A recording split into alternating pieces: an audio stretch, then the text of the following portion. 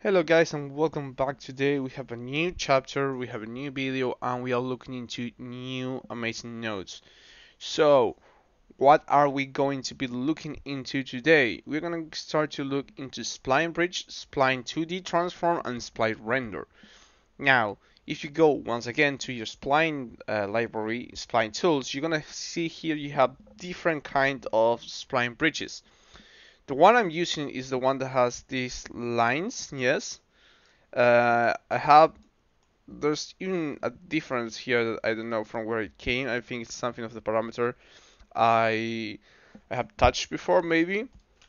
But yeah, the spline bridge is an amazing node. It allows us to combine two spline nodes, yes, into one and kind of like make like a generation or a new shape as you can see here, and we can actually control it, which is crazy.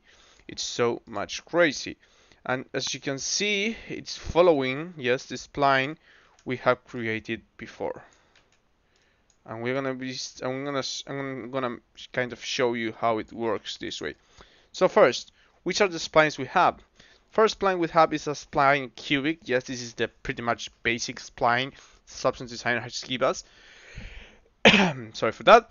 So this is a 2-point spline. It's just one only line, two vertices. That's all we're gonna have, and we can just move around the curve with these tangents. So then we had the spline polyquadratic. This is the ones we have created in our latest video. Yes, and we have a really good shape in this one, which I like. So we plug both of them, yes, all of their parameters, yes, into the inputs of our spline bridge. And when we get here, you're gonna have something different to this, yes. Probably that's gonna really happen. And that the reason why is because you need to start playing with your parameters in order to get, yes, what you want. And you can actually see how procedural this is as we can make different shapes.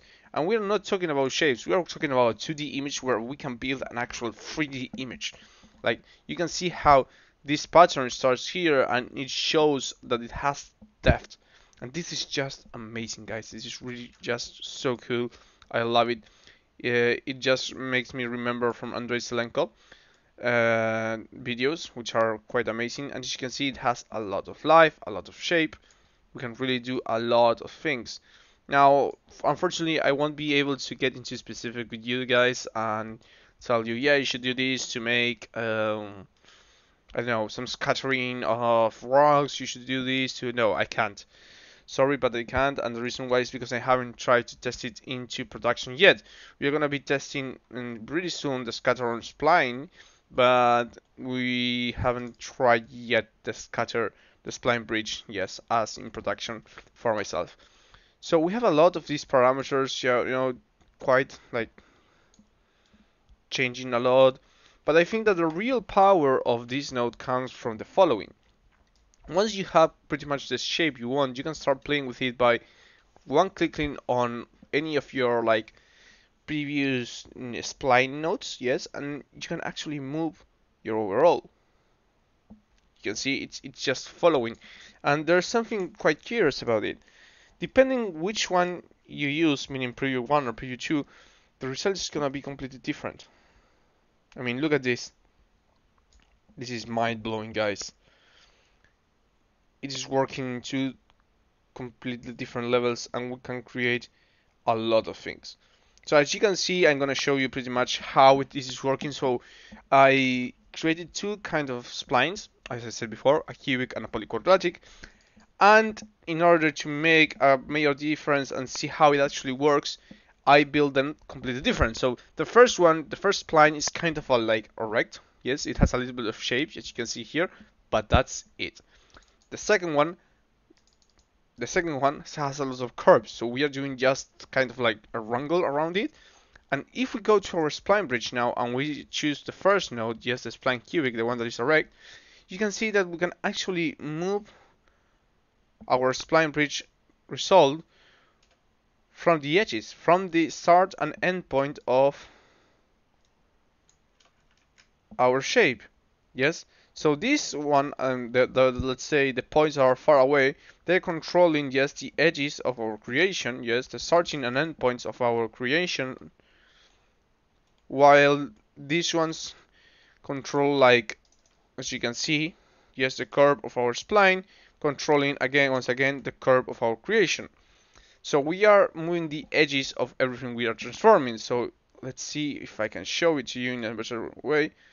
So everything has a start, yes. The start is there. This is the start. So we're going into the start, and this is the end. No, sorry. And this is the end, yes. So it's using the start of the spline and the end of the other spline into just generating this, and then it's doing the same with the other one. So by doing this, what we can actually do is just change as much as we want this spline. So we are taking combining two different splines into one to create more splines. Yes, we are saying to our spline bridge in a more, let's say, simple way. I may be wrong, but as far as I got, this is how it's working. I want a spline bridge that generates splines from this point to this point. Yes, and I want to have these kinds of curves. So that's pretty much what I'm doing right now. So I'm telling it I want this one to be here, this one to be here, and it's all thanks to the spline I have created before, as you can see. And we can really make amazing things with this. Now I set it to a 0.5. What happens if I set this one to 0.5? Well, it just starts to change again, and we have once again, yes, a big difference. In fact, let me try something for this. Look at this.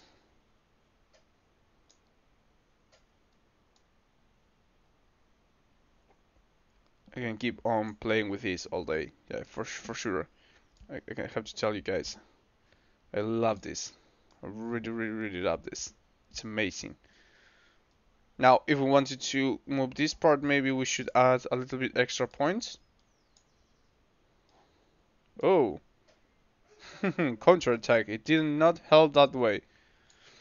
Okay, so as you can see here, we have a really nice shape. So let's move forward to the next node, which is Spline 2D Transform. So Spline 2D Transform works exactly the same as a 2D Transform. Yeah, it's just pretty much the same, but I really recommend using it because it does help not to break the tiling of your material, as you can see here. Now, what we have finally here is just, oh, it's amazing. I love it, guys.